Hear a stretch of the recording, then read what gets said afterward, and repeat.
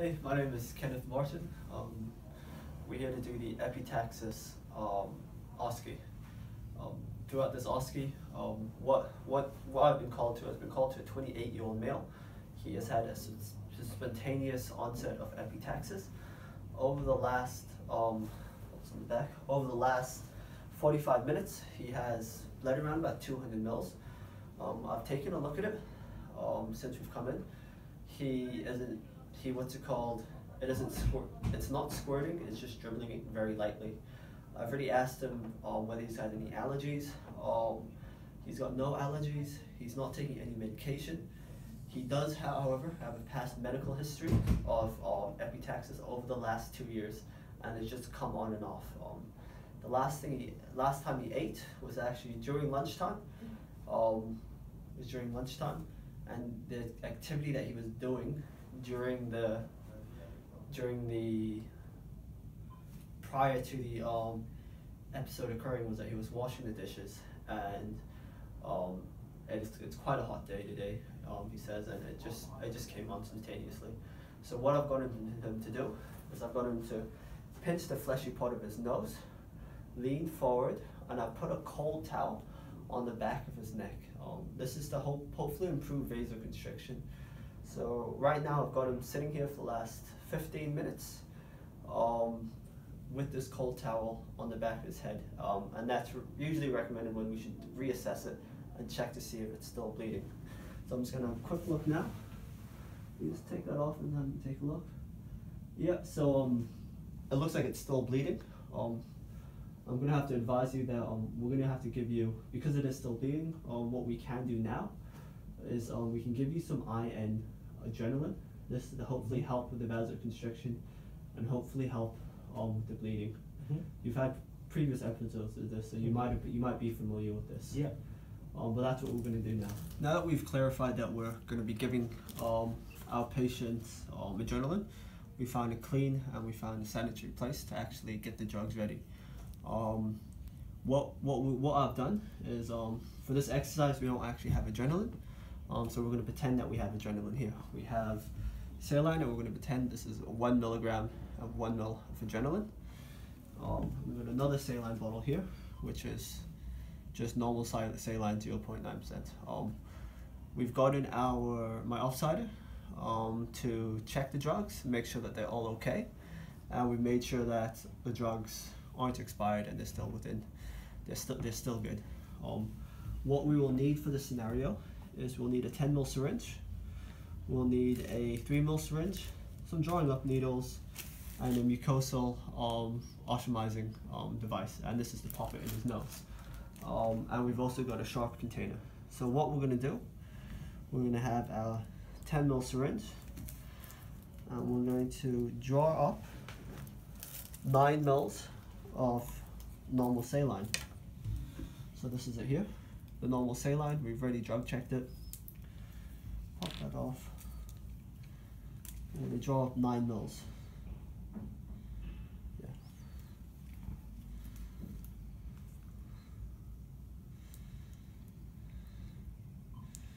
Drop a little bit more. Pop it back on. And that's 9 mils. Next, we're going to get our adrenaline, which is 1 milligrams and 1 ml, and we're going to draw up. And we're going to draw up 1 ml. So pretend this is the adrenaline. I'm going to make the other 10 mils with 1 ml.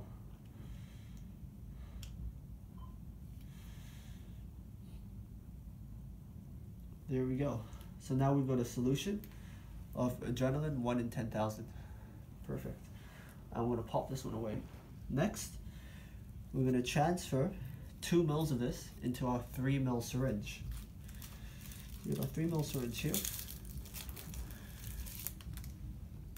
Open that up. We got 2, and we're just going to administer 3 mils into it.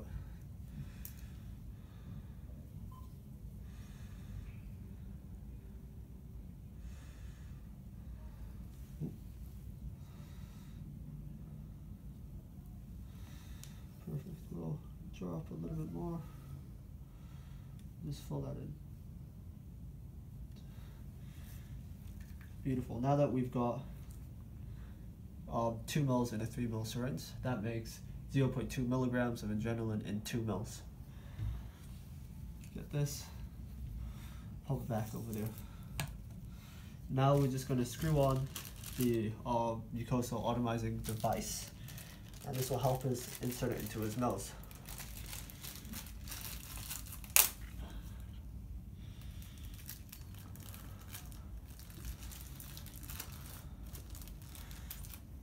So now that I've got this on here, we're going to administer it to the patient. How I'm going to administer it is I'm going to have him lean his head back. Prior to this, I'm going to get him to blow his nose and blow any of the clots out to make it clear. Next, I'm going to get him to lean his head back. I'm going to place this in his nose and tell him to take a big sniff. And when he sniffs, I'll empty them into the nostrils, and we'll do it to both nostrils as well. Hi sir, so we've got in the adrenaline here. This is 2 mils in a 3 mil syringe, and we're going to try to remove this clot. So grab this towel. I'm going to have to ask you if you could please blow your nose. This is just to remove any clots that might go in before we administer this. This is prior to 15 minutes. He is still bleeding, unfortunately. So what I'm going to have to ask you to do, sir, is can you please just lean your head back now that you've nicely cleared it, and I'm going to say 1, 2, 3, and then 3. I just want you to sniff, okay? I'm just going to administer. Okay. Pop it in there. 1, 2, 3. Good. So we've administered adrenaline, and now I'm just going to ask you if you can just hold your nose, lean forward with it, and just hold your nose for the next 15 minutes. While you hold your nose, I'm just going to grab a full set of vitals. So what I would do if I was grabbing his vitals is I would grab a full set of vitals. This would include a BGL. This would include a what's called blood pressure, heart rate, rest rate. We're just going to make sure that there's nothing really out of the ordinary here while he holds his nose. So it feels like it's been around about 15 minutes that he's been holding his nose. We're just gonna have a quick look again. Let's take a look. Just let it go, and just leave your head up. Yep. So we can see that the bleeding has stopped. All his vitals are actually looking normal. There's nothing out of the ordinary. He's not really showing any signs of dehydration either. I am happy to actually. I'm happy with how it went.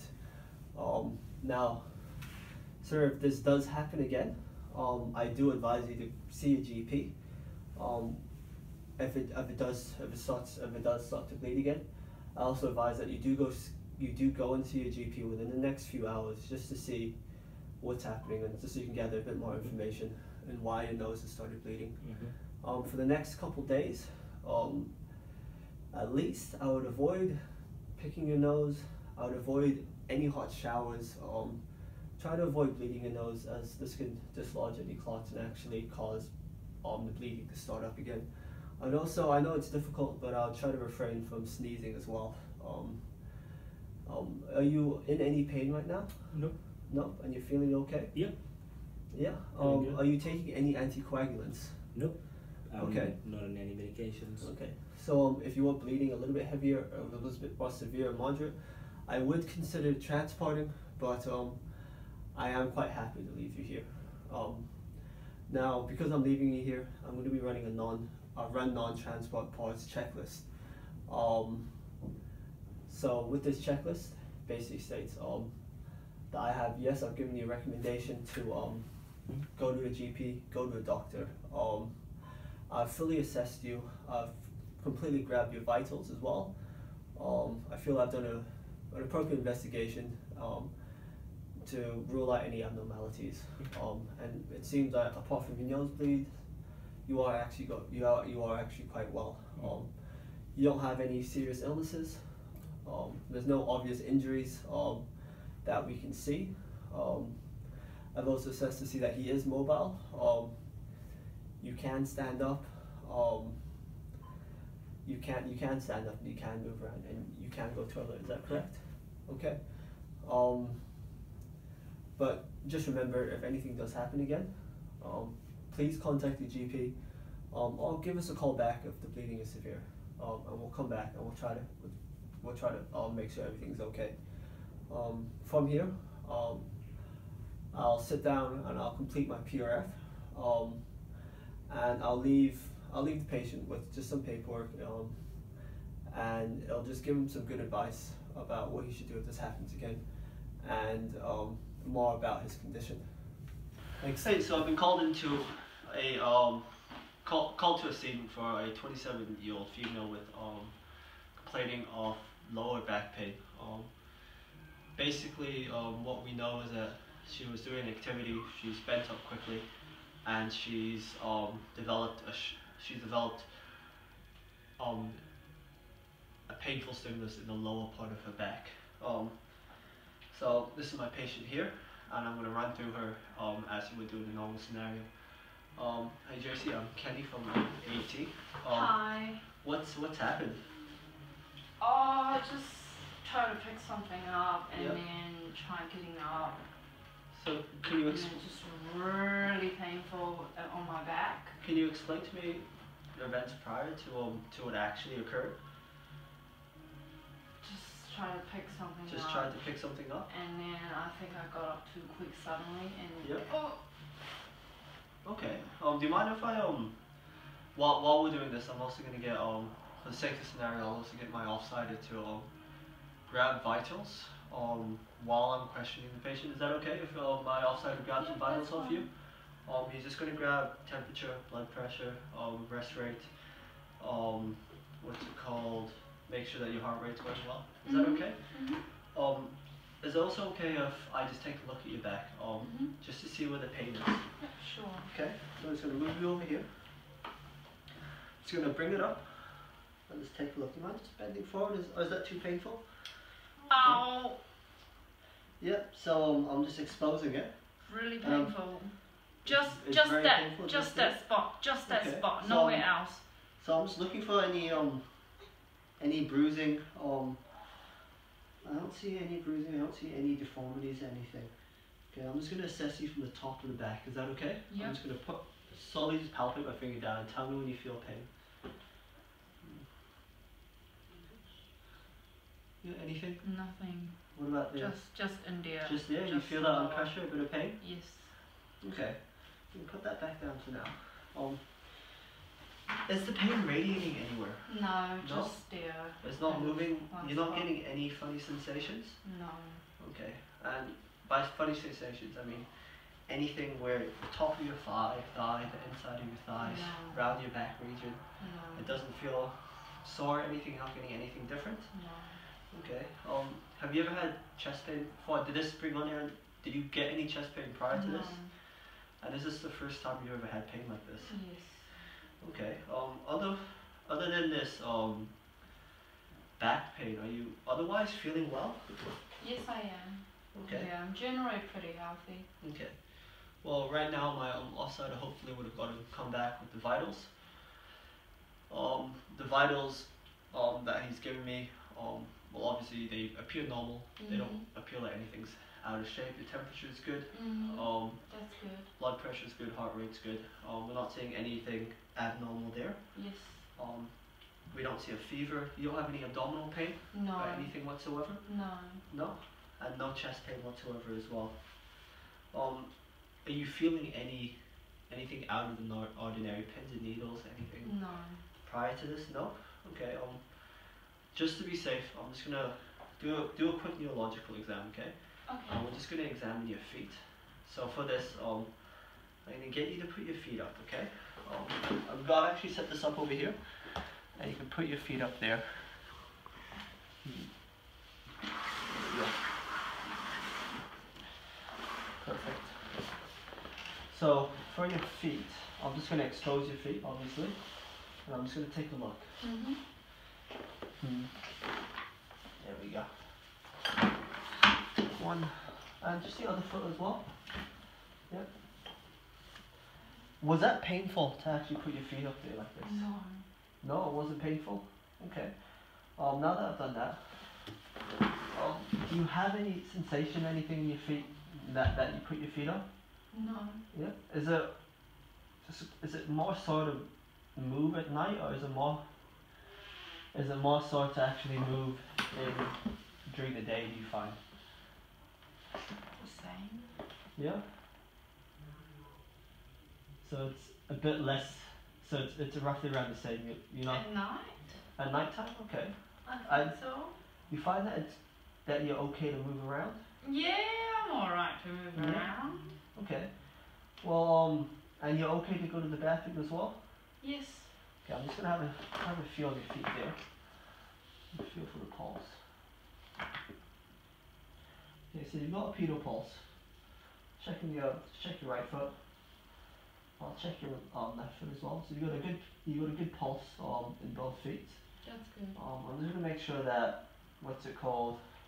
that you're correlating with sensation well. Okay. Okay. So you can just close your eyes, and you can just tell me which foot I'm touching.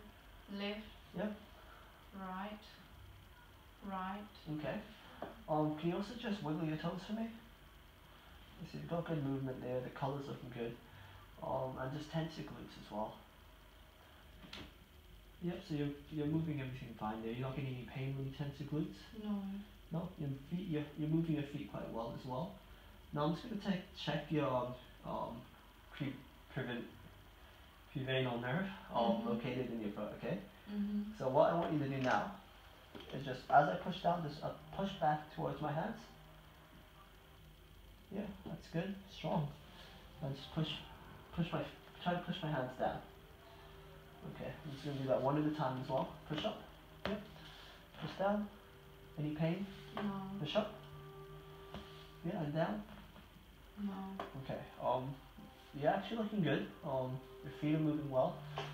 Now I'm just gonna do another test. I don't do a lot of tests, but we're just gonna make sure that we're just gonna do a soft hard test, okay? Okay. I'm gonna put something soft to your foot. I'm gonna put something hard. You just wanna tell me if you can tell me the difference, okay? Yes.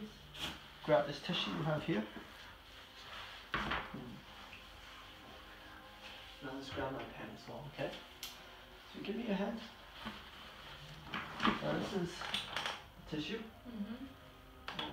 That there is the hard one, okay? So you can just close your eyes again for me. Won't be doing your hand, I'll be doing your feet. And just tell me which one is which. Tissue. Yeah. Pen. And one more. Tissue. Yeah. Pen. Perfect. Doing well. Okay. From what I can see, it's looking good.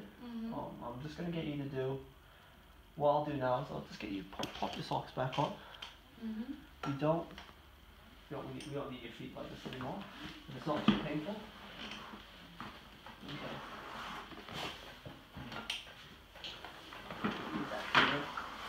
Now, I know you told me that you don't have any abdominal pain or anything like that. So, but I'm still just gonna check. I'm just gonna make sure that everything's okay. Is that okay with you? Okay. So for this, I'm just gonna palpate. Okay, and I'll just do a bit of quick auscultation as well. Make sure everything's okay. So, right. Let me just lean back a little bit. Here. And just tell me if you feel any pain. No. No? No. Okay. No. No. No. No. Okay, so you're getting no pain over there. That's quite good. I'm just gonna lift your shirt up as well. I'm just gonna take a look, okay? Yeah, so it doesn't look like there's any obvious bruising. Color looks good. Everything's looking good. I don't see any bruising. Because of this, the abdomen also feels soft. It doesn't feel distended. No preumbilical bruising or anything like that. I don't think it's aortic aneurysm. I don't think it'd be any kidney injuries. I don't think you would have appendicitis or anything like that. So were you checking for embolism from my leg and my feet? No, I was just taking a look just to make sure that nerve pain didn't travel down. If it did, it can indicate something worse. It could indicate something like sciatic nerve damage or something. Okay. I'm also just. You haven't had any unusual bowel movements, anything recently? Nope. You don't have a history of cancer? No. You haven't lost any unexpected amount of weight recently that's unusual to you or towards you? You're not immunocompromised, anything like that? No. Okay. You don't have any osteoporosis? No. Okay, and I know I'm asking a lot of questions, but do you take any medications for leukemia? No. Okay, that's good. From what I can assess, you don't have a history of back pain. This is your first time. Everything kind of looks good. I'm guessing you may just have an isolated lower back pain. I don't think you have any sciatic nerve pain. You also don't really have any loss of bowel motions, so it's unlikely you're going to be having any spinal cord issues or anything. When was the last time you had pain relief? Do you know? No, I don't hardly. You didn't take any pain relief for this? No, just okay. No. Have you had Panadol before? Yeah, I have Panadol. Do you have some at home with you? Yes, I do. Perfect. Do you mind if I just take a look at it, make sure that it's in date and everything, just sure. to clear it out? Perfect. Take a look at it. Yep. So it looks good. It's not expired. Everything's in date. I'm assuming you're under 80 kgs as well? Yes. Yep. So what I would recommend, just to help ease the back pain, is if you can take 1 gram every 4 hours, and try to stay on top of it as well. You don't have any allergies to this? I have allergies to ibuprofen. Ibuprofen, but not to paracetamol? Not to paracetamol. Okay, that's okay. You have no liver disease or anything? No. Obviously you don't have any abdominal pain either. And you haven't taken it for the last 4 hours, so I think it'd be safe for you just take 1 gram every 4 hours. Try to stay on top of it, proactive as well. So okay. Yeah. if you can say you're gonna get up out of bed, and you know you're gonna be doing a bit of movement, try to take some prior to that. Yeah. Okay. Sounds good. Now you're allergic to ibuprofen as well. Actually, I'll give you the dose now of the paracetamol. Oh, thank you. Yeah. I know that you're allergic to ibuprofen. We do have something else called Tramadol that we can give you. This dose, it's a little bit stronger. Not really stronger. It works in a different way to the paracetamol. So I guess you haven't taken these in the last 4 hours. No. You're not pregnant. Okay. You don't have any other babies. You're not breastfeeding or anything. Okay, so I think it'd be safe to give you about 50 milligrams of these as well. So I'll grab you that over there as well. Thank you. Do I have that now? Yeah, you can take it now. I'll just get my offsider just to run another set of vitals as well. Just to get one less set of vitals before we go on, and just to see how they're coping and just to see how they're doing. I'm also going to get you to. It might be a bit painful. I might seem a bit mean, but you wouldn't be able to just stand up for me, would you? I just want to see if you're mobile, see if you can walk around. Is that okay? Yeah, okay. Yeah. Yeah, I think that's alright. Do I walk around? Do you want me to walk around? Just take a couple steps. Are you having any pain there? Just a little bit. Just a little bit, but it's manageable? It's manageable. Okay. You can take a seat. So what I want you to do, I want you to try to keep mobile. Okay. The more you sit and the more you rest, the more your spine actually stiffens up and actually compresses together. So I just want you to stay a bit mobile and try to move around and try to loosen it up. Obviously if it gets too painful, try to get into a comfortable position, but try to keep on top of your pain relief and try to keep moving. And if it does happen again, and the pain is persisting, I do recommend that you go and see your GP. We can arrange a consultation. We can call them up now and arrange it. But I do recommend if it does persist, that you call your GP. If it gets any worse and it starts to get sharp or anything, back pain, anything like that, do call us back. We'll be happy to come back. Just to give you a quick assessment. I do have an info sheet for you on back pain that we do keep with us, and I'll just go and hand that to you. It'll give you a lot of information about it. This is it here. Oh, thank you. Okay. Do you have any questions for me regarding this back pain? No, I think it's just I just strain my back and I need some painkillers and that. Yeah. Regarding this as well, you don't meet any of the criteria for you don't meet any of the red flag criteria. Meaning you don't meet any of the criteria for immediate transfer to the hospital, immediate suggestion for you to go to the hospital. You don't have any loss of vital control. Your temperature is good. You don't have any abnormal vital signs. You don't have any thoracic or chest pain. Your abdomen, it's not tender. It feels good. It feels soft, and you're not getting any pain through there. Being able to see you walk, I believe that you can go to the bathroom and you can move around quite well. From the looks of you as well, doesn't look like you have any general illnesses. Doesn't look like you're sick or you have anything that I should be worried about. And you're not experiencing any pain down both legs, which is quite important. And because of that, I am happy to leave you at home. Okay, yeah, I might just go maybe see my doctor if it gets worse, maybe. That's perfect. Yeah, okay. Well, Thank you. Thank you welcome. so much. See you later.